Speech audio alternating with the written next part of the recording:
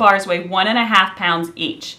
You have 2 whole chocolate bars of these in your locker, plus half of another one. How many pounds of chocolate do you have altogether? Well, we can first start by figuring it out by adding all our pieces together. I have 1 whole pound here and another pound there. We can put our 2 halves together to make a 1/3 pound, and then our half a chocolate bar is worth 3/4 of a pound. So altogether we have 3 3/4 pounds of chocolate. We don't always have our chocolate bars to add together, so instead of adding our pieces together, we could also solve this by multiplying 2.5 bars times 1.5 pounds each. Now a lot of times when people try to multiply mixed numbers, they try to multiply the whole numbers together and then the fractions. If we try to do that, 2 times 1 gives me 2, and 1/2 times 1/2 gives me 1/4. So if we did it that way, that would say we only had 2 1/4 pounds of chocolate. Well, we already know that we should have 3 3/4, so there must be another way. Instead, to multiply 2.5 by 1.5, we're going to have to make improper fractions. To change 2.5 to an improper fraction, I multiply my denominator of 2 by my whole number of 2 to give me 4 pieces, plus the 1 I already have to give me a total of 5 halves.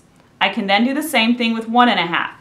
2 times 1 gives me 2, plus my 1 piece in the numerator gives me a total of 3, so 1.5 would be worth 3 halves. Now I can multiply my 5 halves times 3 halves.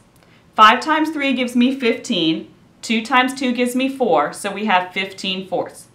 15/4 is an improper fraction that we can change to a mixed number by dividing our numerator by our denominator. 4 goes into 15 3 times, and my remainder of 3 becomes my new numerator, so in lowest terms we have 3 3/4 pounds.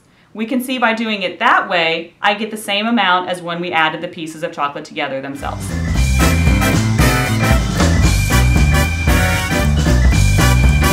When we multiply mixed numbers, we first need to change them into improper fractions. I need to multiply my denominator times my whole number. 3 times 1 gives me 3, and then add that amount to my old numerator. So 3 plus 2 gives me a total of 5, and my denominator of 3 stays the same. We can then do the same thing to our other fraction. I can multiply 4 times 2 together to give me 8, and then add those 8 pieces to the 3 I already have to give me a total of 11, and my denominator of 4 stays the same. 5/3 times 11/4. Multiplying my numerators together gives me 55. Multiplying my denominators together gives me 12. 55 over 12 is an improper fraction, so we have to change that to a mixed number. We can do that by dividing our numerator of 55 by our denominator of 12. 12 goes into 55 4 times, and my remainder of 7 becomes my new numerator. So in lowest terms, our answer is going to be 4 7/12.